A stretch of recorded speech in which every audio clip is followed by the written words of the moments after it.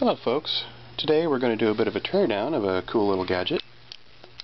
Look here, the ideal circuit breaker finder. These are actually pretty cool, and allow me to demonstrate how they work.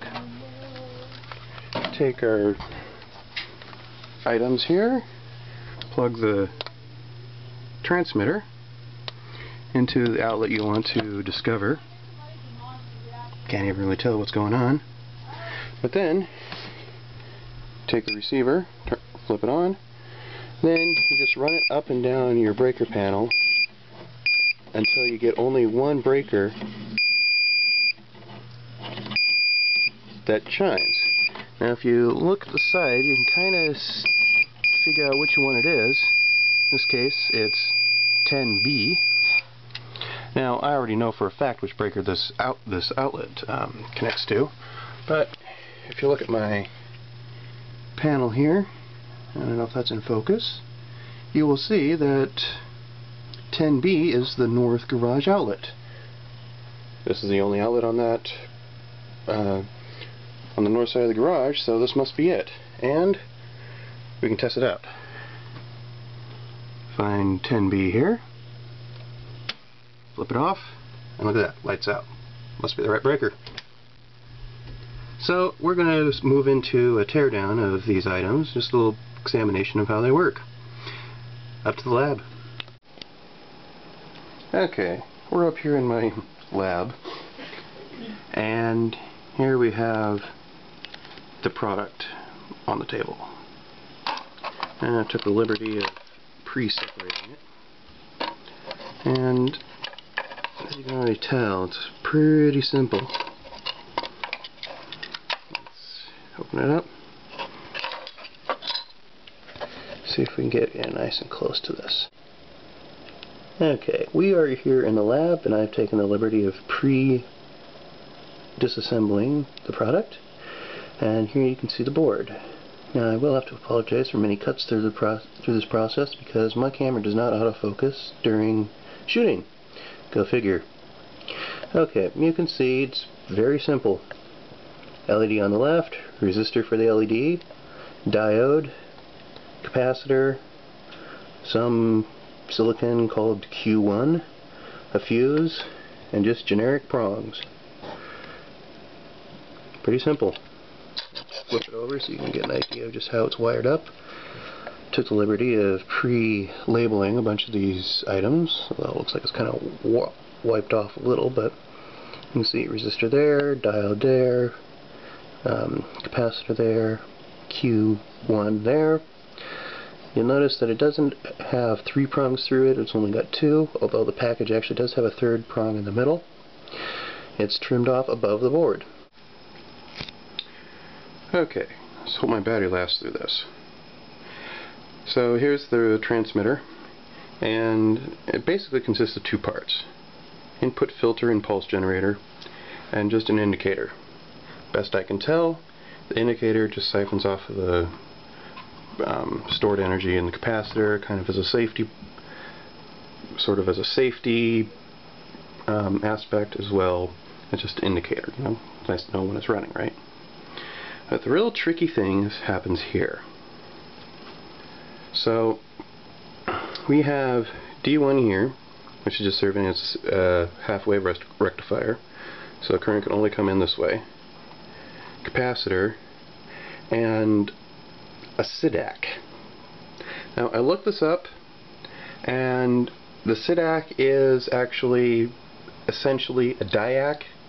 It's a little more complicated than that, but for the purposes of this application it may as well be a diac. A diac is essentially like a Zener diode for AC. It doesn't pass anything until a certain threshold is passed, at which point it allows essentially infinite current. So just this whole circuit here, the waveform is allowed cut. Okay, we're back again. So I've taken the liberty of rejiggering the drawing a little bit. You can see I've added a few component values From this, you definitely could build your own, but I do not recommend it.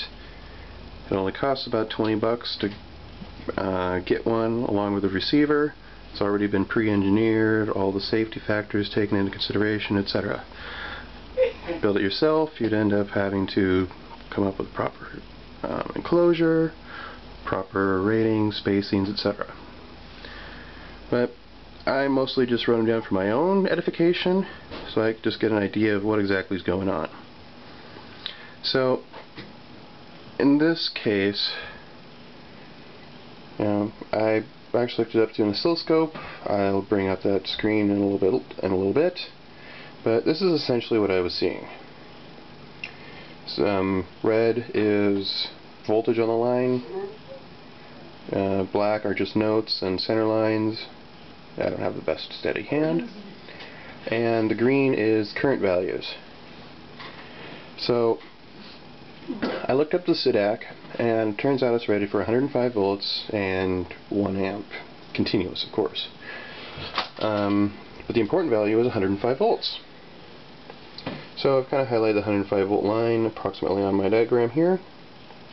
And when the voltage across the SIDAC reaches 105 volts, it suddenly starts conducting.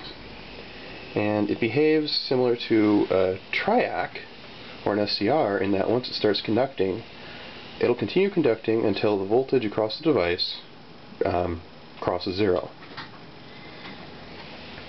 So what you see here is the approximate waveform, although this is something that occurs on the order of microseconds, not the milliseconds that is depicted here. So if we go back to the diagram,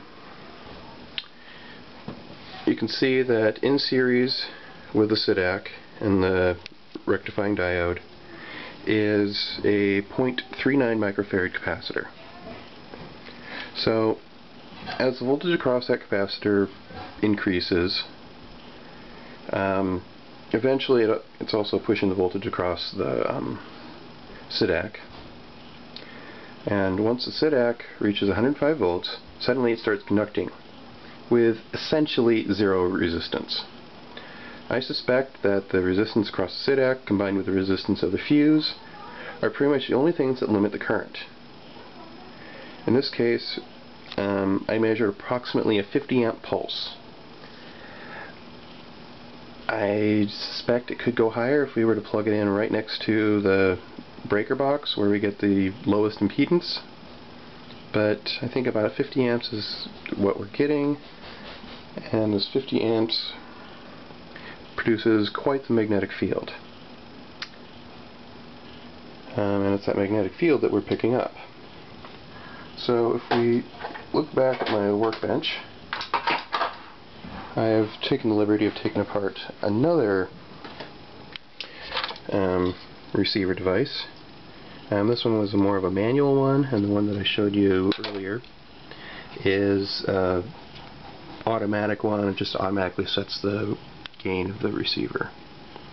This one, you just have to twist the wheel until the receiver has the appropriate sensitivity. So this is the receiver inside the handheld unit. Black and red wires, just connect to battery. I haven't taken the time to reverse engineer this, and maybe I will, maybe I won't. I'm not sure yet. But basically it's a 555 timer right here. And the sensing unit is actually just this inductor right here. Looks like there might be, what is this? No, it's either a diode or a transistor, but I suspect it's mostly just amplification of the signal from the inductor. So the inductor intercepts the magnetic field being produced by that 50 amp pulse I talked about earlier, and it affects the oscillation rate of the 555. If that oscillation rate matches based on gain and such, the waveforms, or the amplitude of oscillations, get to the point where it actually is capable of sounding the beeper. That's about the size of it. Hope you learned something. I had fun doing this. See you around next time. I've managed to work out the schematic. I'm 95% certain this is what it is. I haven't labeled any of the values or anything like that. I was mostly just trying to get the basic idea down. So down here, what's currently on the screen is the basic detector. I had a bit of a incorrect statement before. I thought it was a free-running multivibrator that just changed frequency when it ran. But now that I'm looking at it, it appears as though this detector here detects a high current pulse due to its magnetic field using the inductor here. Pulls the trigger line low. Set this 555 I think is set up for a one-shot pulse stretcher. The output is connected to the buzzer here. There's a capacitor across it because the buzzer actually has a tendency to inject lots of noise onto whatever it's connected to. It's not a piezo buzzer per se, but it does have a piezo element and its own little oscillator built into it. And then it just also connects through to the indicator LED. It's got two resistors here in series with power. So you get a lower brightness when it's just on, and then when the buzzer is sounding, it also injects power to this point here, thus making the LED come a little bit brighter.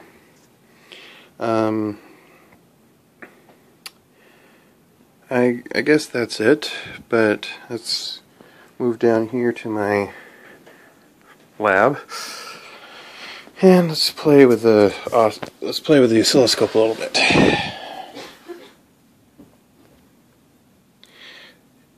Before we start this, I just want to make clear that any comments regarding how I should or should not be doing anything will not be allowed to continue on to the page, so don't even bother. Okay, so basically I've got the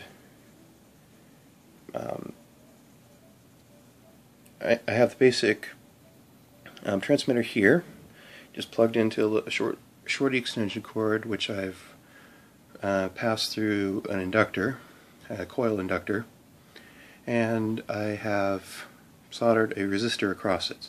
So basically this is just functioning as a current, what do you call it? So this is just basically functioning as a current transformer. Counted the windings, there's 80 windings on it.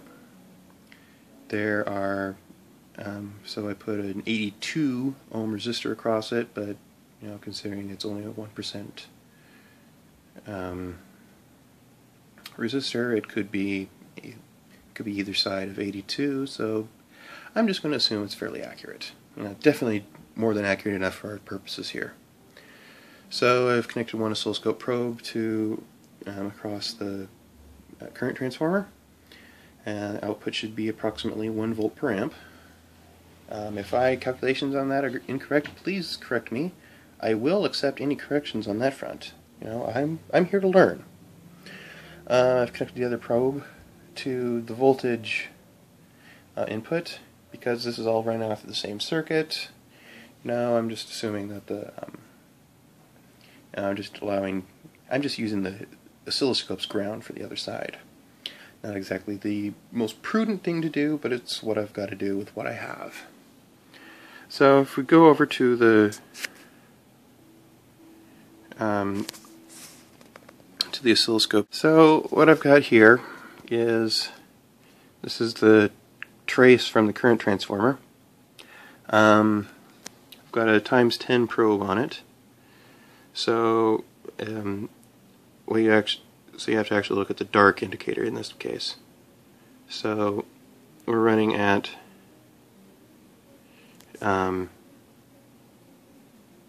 is it going to focus?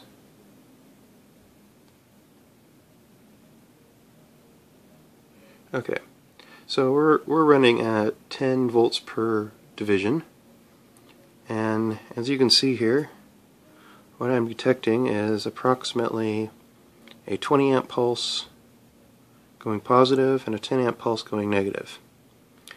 Now this is actually running at 20 microseconds per division, so this whole thing lasts less than one division.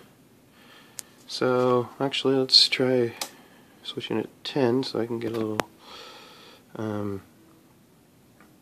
so we'll say it's running at 10 microseconds. So that pulse is 10 microseconds long. So we've got a 20 amp pulse for 10 microseconds.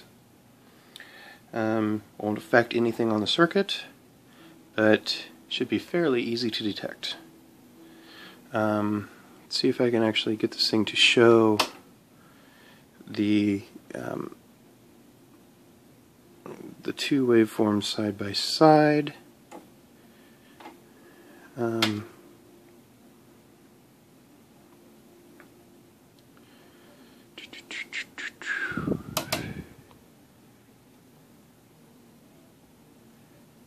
Let's see here, I've got channel 1 is my current pulse.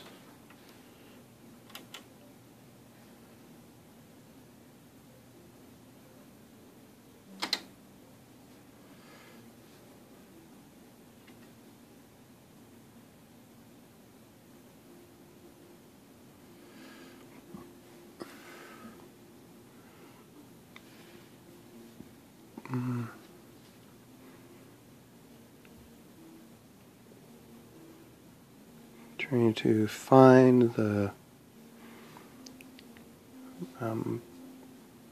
current pulses, and that very bright.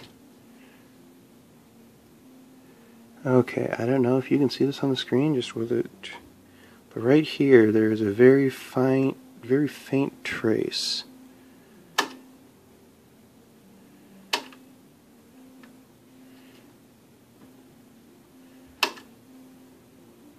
I think I'm just going to move this a little bit so it's at as close to possible to this division here, or this vertical graduation. So if we switch this back, remembering that this is approximately 50 volts per division. So we've got 50, 150, approximately 170. So you can see if the current pulse is happening right here at this approximately this intersection here, then the voltage on the voltage across the diac is probably very close to 105 volts, which corresponds to what I detect from the data sheet. So I think this will conclude my video. I hope you had fun watching it, and I welcome any constructive criticism. If you don't have anything nice to say, don't say it or I will delete it. Have a good day.